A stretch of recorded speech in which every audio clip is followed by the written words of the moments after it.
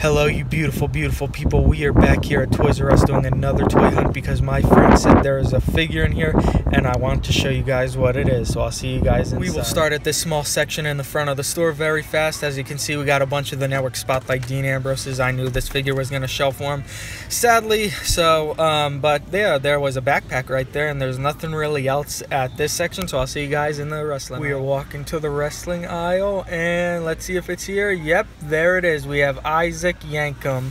If you do not know, this is Kane when he was his dentist gimmick. He wasn't that for very long, but it's a cool figure if you like flashbacks. I like flashbacks, but I've already gotten this figure. It was a San Diego Comic-Con exclusive, Toys R Us exclusive.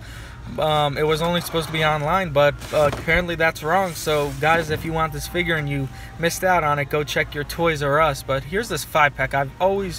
Since they got it, I've been looking at it. I really like it, but I'm not going to get it. And look, they got a whole bunch of the Barbies back in stock. We bought all those the other day for my sister. If you didn't see that video, go watch that. We got some pop vinyls, nothing really special.